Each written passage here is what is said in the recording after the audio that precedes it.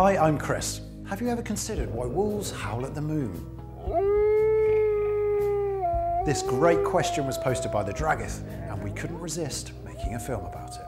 A wolf howling in front of a full moon is an iconic image, evoking feelings of power, strength, and even terror. But scientists have found absolutely no correlation between howling activity and the phasing of the moon. Wolves are nocturnal or crepuscular, which means that they are most active during dawn or dusk, so it's hardly surprising that they're often seen howling when the moon is visible. They also point their muzzles skywards into the starry night, as if they were howling directly at the moon. But again, this is not for dramatic effect. The wolves make the very same posture when they howl during the day. By lifting their chin and howling upwards, it maximises the acoustics of the call, allowing them to project it further. This, combined with the low-pitched nature of the call, means that it can be heard up to 4 miles away through the forest and tundra. For wolves, howling is like the glue that binds the pack together.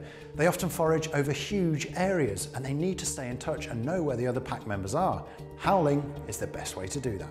A howl can also warn off neighbouring wolf packs. It helps to maintain territorial boundaries, but it doesn't always work. By going silent, one pack can hone in on a rival group and stealthily sneak up to kill some of their members. It might sound terrifying, but a major cause of wolf death is other wolves. Each wolf's howl is also slightly different, meaning that they can tell each other apart even in the dead of night. Bigger males tend to produce deeper tones, which can actually help the females pick out the best father for her pups. And an alpha male will frequently lower the pitch of its howl to add a degree of hostility to the message. In fact, lowering the pitch of a vocalization is an almost universal sign of increased aggressiveness in mammals. But the most impressive sound comes from the entire pack, when they howl in chorus.